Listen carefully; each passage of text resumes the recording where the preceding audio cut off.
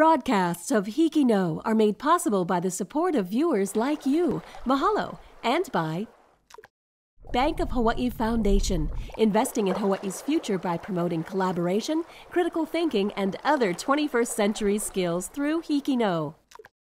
Kamehameha Schools, empowering Hawaiian keiki to explore, discover, and inspire.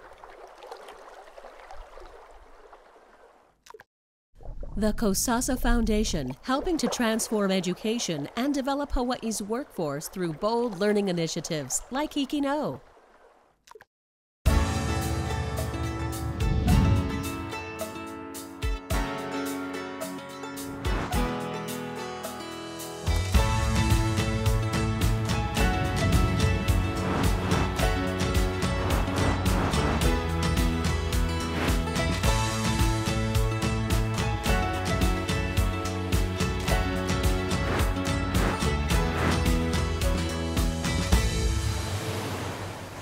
HIKI NŌ, Hawaii's new wave of storytellers.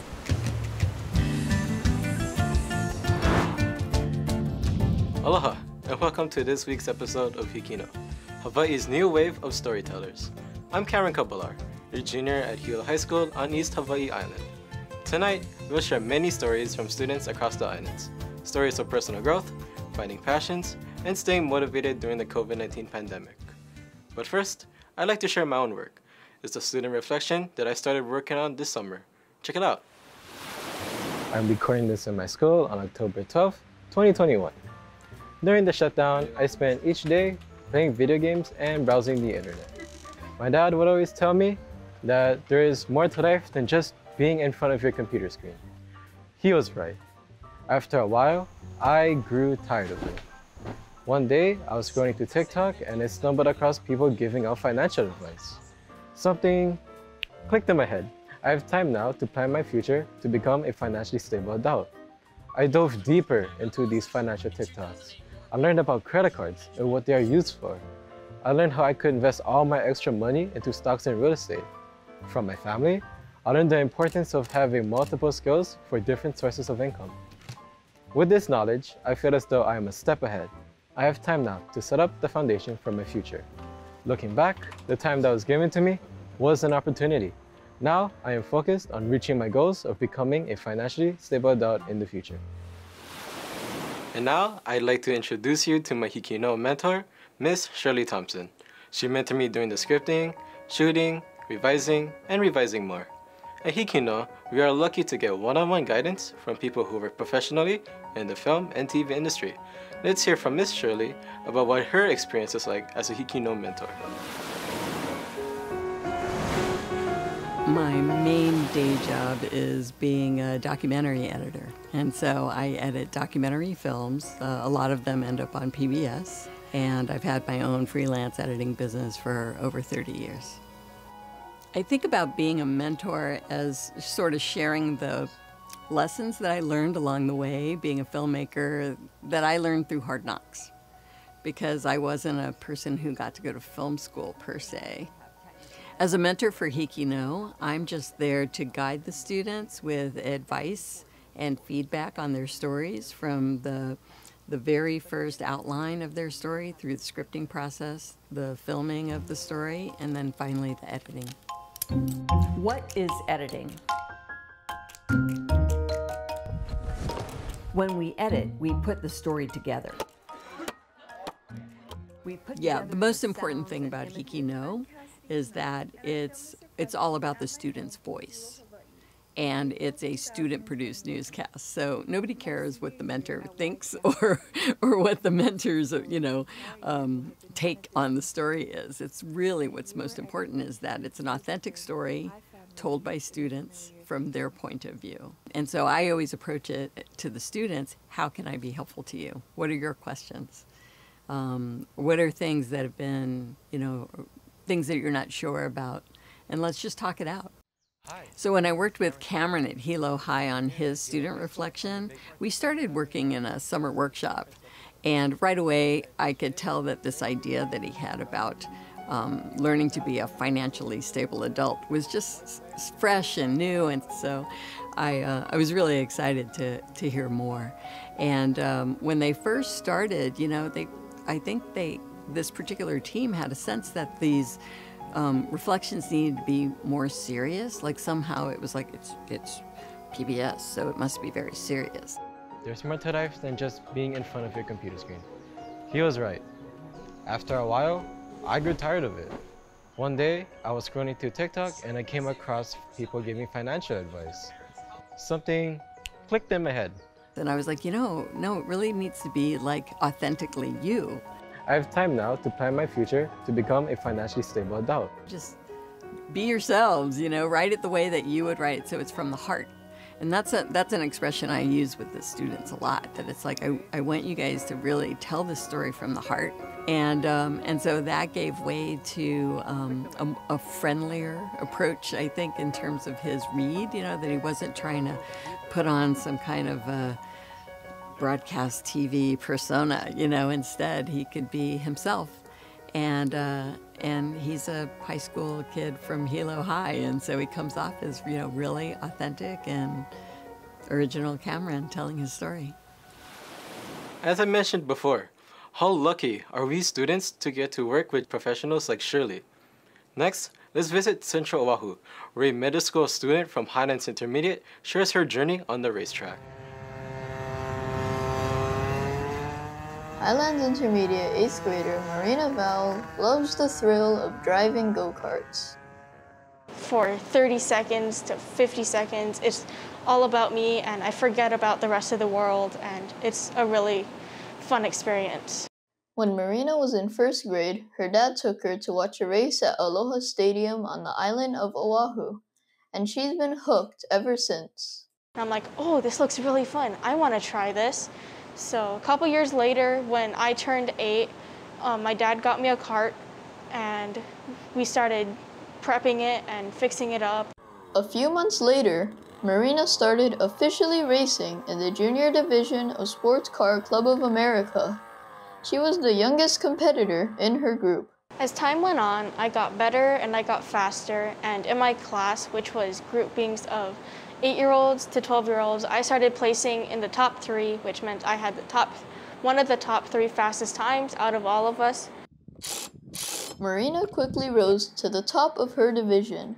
She was about to compete on the national level when the coronavirus pandemic hit, and racing was put on hold indefinitely.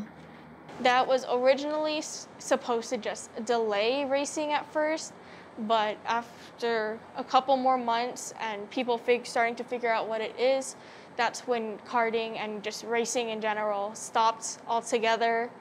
And to this day, I'm still not racing, which is kind of sad. High case counts forced Sports Car Club of America to cancel its 2021 racing season. The city is also looking to renovate Aloha Stadium, which would prevent SCCA from holding races in the parking lot. I don't like not knowing when I'll be able to race again, because if racing just pops up out of the blue, then I won't be prepared, and I could possibly miss a couple of races in the beginning. With all this uncertainty, Marina says it could take a major life change to get back into the driver's seat. My family is planning on moving to Alaska, and in Alaska, there's a lot more racing opportunities up there, so I'm more hopeful about racing up in Alaska more than racing down here in Hawaii. The Vowell family plans to move in the next few years.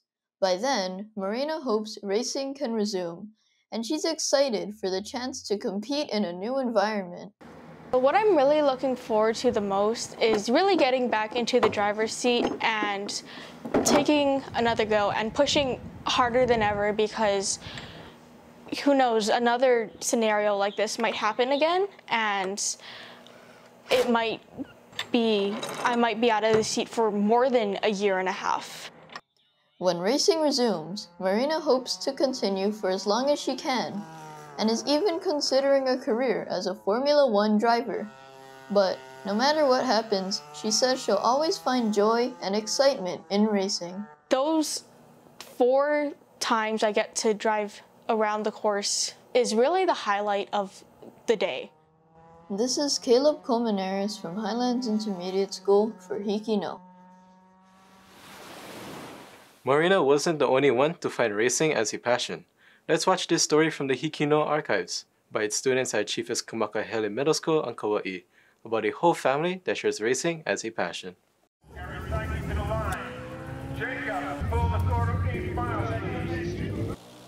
Twice a month, 15-year-old Tyrion Sakamoto rides in the fast lane.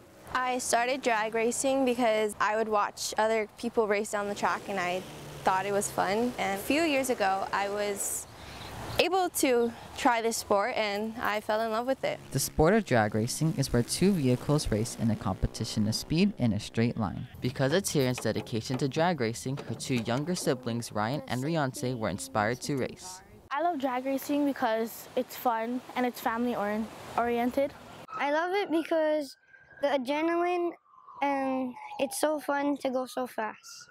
Drag racing is a family affair because of their father, Mr. Ryan Sakamoto, who started drag racing in 1990 and now passes down the torch to the new generation. Working with them with the cars and working with them every day, cleaning and teaching them the discipline of how to take care of stuff. Drag racing has brought my family closer because it involves a supportive pit crew that comes to help us as we race. We created a bond because it was something that they were interested in. The Sakamotos compete at Kauaʻi Raceway Park on the west side in Manaʻ. Junior dragsters who range in age from 5 to 17 race 1/8 of a mile. They say drag racing is fun, but it's also very dangerous, traveling at an average speed of 85 miles per hour. Well, drag racing, you need a lot of safety equipment. So you have a helmet, a neck brace, a fire suit, and race shoes. So when you race, the only skin that you can see are your eyes. You're strapped in seat belts and arm restraints and everything. I learned that these cars are built very safe for the kids. They are safe in the car. The Sakamotos have been very victorious over the years. My best memory might have to be when I got a perfect reaction on my first race. Perfect reaction is when the light turns from yellow to green and the reaction time between the light turning yellow to green. The family bond that the Sakamotos have takes their love for drag racing far. This is Colton Guzman from Chiefess Kamakahelei Middle School for HIKI NŌ. Aloha, my name is Kailani Ibanez and I'm speaking to you from Kihei on Maui. Last year, I was a sophomore at HP Baldwin High School. That's when I produced this student reflection for HIKI NŌ that I'd like to share with you now.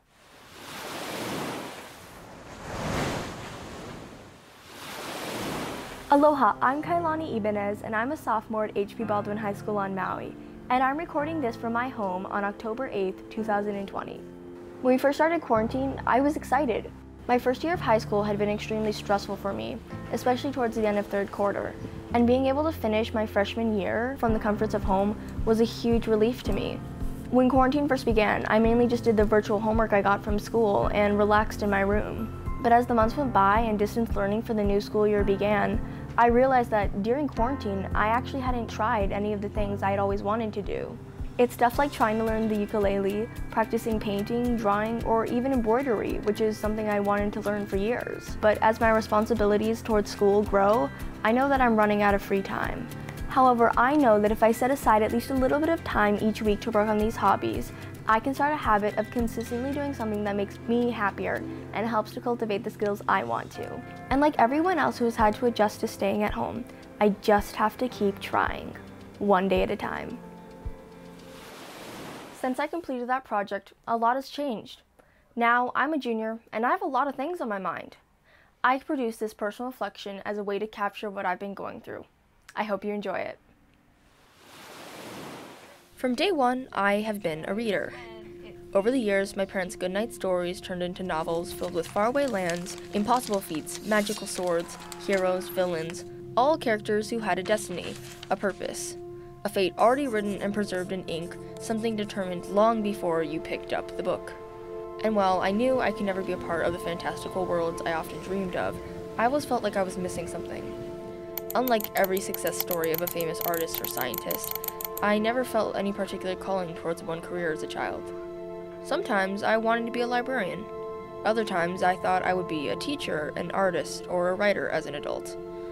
But I never had a burning passion for any of those options, and nothing ever felt completely right. Now, as a junior in high school, it feels like everyone I know has a passion or dream. From college choices or career options, something. Anything.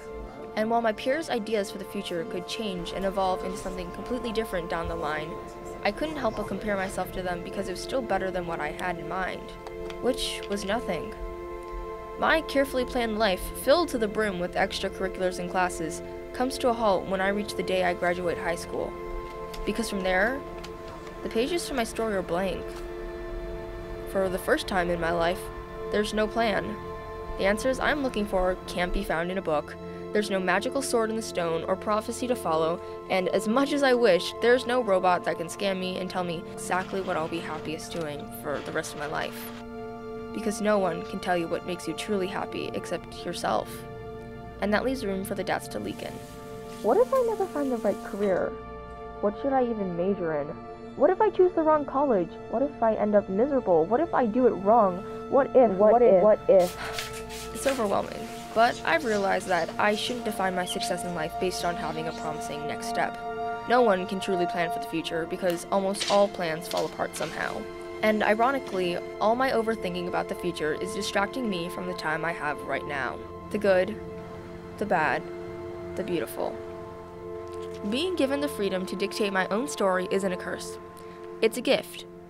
Even if I don't have all the answers yet, I still have the opportunity to find them. However long it takes me, one day, one page at a time. Next, a HIKI NŌ student from Maui High School shares highlights from a report she did for the PBS NewsHour Student Reporting Labs about how lazy we've all become during the pandemic.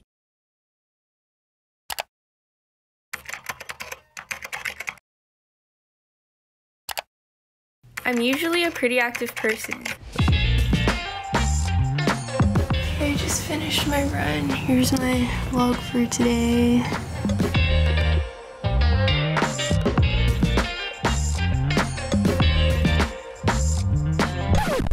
Or at least I used to.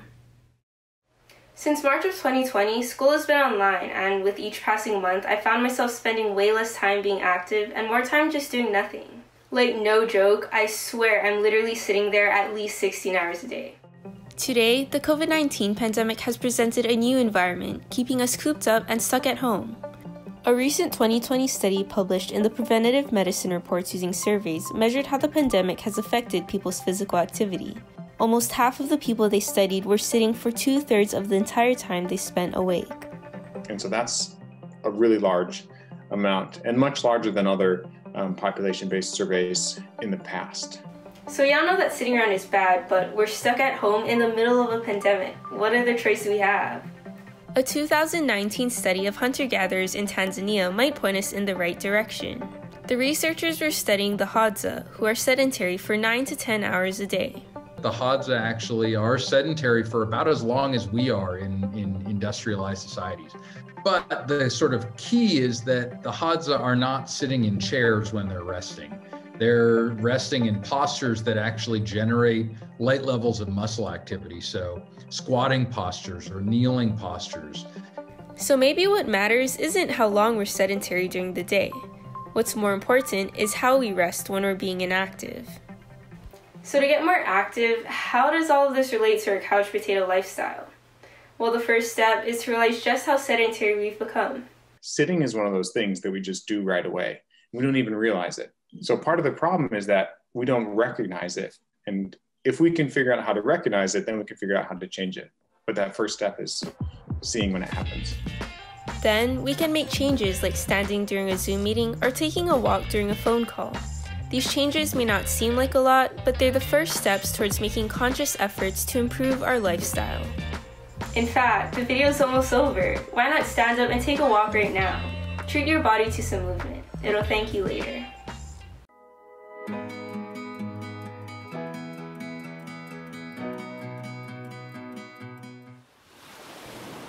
Let's travel to Hawaii Island now to meet a student who shares how his father inspired him. To tell you the truth, I'm afraid if I do catch the virus, that it'll be so detrimental that I might not see my family again. My dad was diagnosed with cancer, then the COVID pandemic hit, and the weight on me and my family got even heavier. It's just really hard to focus on other things sometimes with him being sick. Dealing with cancer within the family as well as myself, it's a really hard task, and that my family actually knows it. Reason for that is because they see me, at certain days it's difficult for me. There's some days I'm so tired from the chemo treatments that, I won't be able to drive, I won't be able to go to the store. Daily life is a struggle for my family. I'm trying to relieve some of that stress by getting my driver's license. Then I can help my dad run his errands and take him to the doctor. It's strange because as a police officer, my dad was always the one helping others. It was very hard for me to retire, and the reason for that because I really, really do love my job, and living in a community where I work is it is and it was the best part of my career, because a lot of people in the community as well as the kids in school who I've always visited as a community policing officer, they know me as Uncle Robin. I got a chance to meet a lot of people, made new friends, and it continued through the years during my career, and I miss all that. I know my dad misses being a cop, and it's important to him. But to me, he's my dad, and I have a lot of respect for him. Now that I'm graduating high school, I really want to make him proud.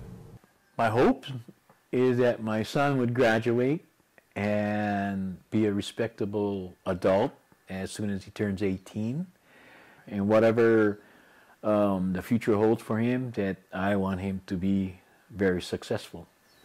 The older I get, the more I appreciate my dad and the important life lessons he teaches me. What is the most 5 important things in life? It's health, friends, family, love, and purpose. With all those 5, life goes on. This is Dylan Crusant from Kauaʻi High School for HIKI NŌ. Now let's peek behind the curtain at a local theater on Kauaʻi, where students from Maui High School found that the pandemic continues, but the show must go on. Hawaiʻi Children's Theater on Kauaʻi is working on the show Moana, a step back into the theater world for everyone in the company and audiences alike. So with the pandemic, theater, and I think the arts mostly everywhere, kind of really got shut down. And so this will be our first step back. So the play this year is Moana Jr., and it is an hour-long musical that is about this brave girl who is destined to be the chief of her tribe. And she knows that her destiny lays out beyond the island itself. In the story, Moana's destiny takes her across the sea, and during her journey, the tides of the ocean can sometimes get rough, much like challenges faced throughout the process of bringing a show to life. As an audience member, when we come and watch a show, we always think how effortless it looks, but what the audience doesn't know is the months and weeks and hours of practice that come from the cast members. A lot of things play into this play. Like, it's not just the actors, it's like the crew that works nonstop, and the makeup, the hair, the costumes, everything, and it just all fits in together, and we all work equally, and it's just crazy to see how much effort gets put into this thing. 4 hours learning You're Welcome for Moana Jr. So it took us 4 hours to learn the song, learn the choreography, pick up the scene, and now we have to go home, we have to practice it on our own, we have to listen to our recordings, we have to watch the dance, so that when we come in the next time to run it, we are a little more comfortable with it. While challenging, another hidden aspect of theater is how rewarding it can be, and the impact it has on everyone involved. All of a sudden you see this kid or an adult actor maybe too, who came in a little unsure who all of a sudden blossomed and is this confident person on stage that I hope that they can bring with them to whatever paths lead them. I think those aspects of spontaneous moments of joy that you couldn't create any other way, they just kind of happen. Those are some of the most fun things that people don't know about. And those are really the jewels and hidden gems that everybody takes with them, is sort of these memories that they tuck into their heart. Theater is an experience for the audience, and as viewers, we don't always get to see what goes into bringing a show to life. Beyond the final production is the effort and hard work put into the show by the cast and crew, and the irreplaceable skills learned and bonds that are formed. From Kauaʻi High School, this is Natalie Lett for HIKI NŌ.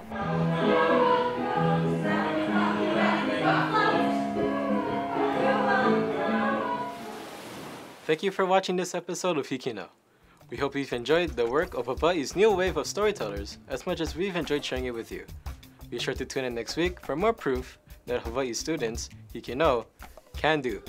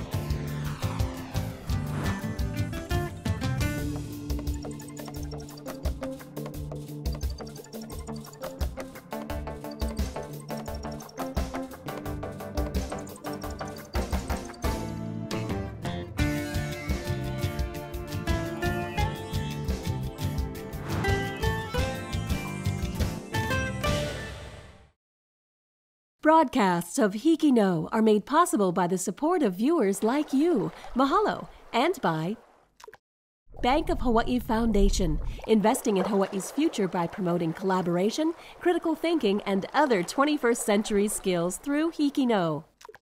Kamehameha Schools, empowering Hawaiian keiki to explore, discover, and inspire. The Kosasa Foundation, helping to transform education and develop Hawaii's workforce through bold learning initiatives like HIKI NŌ.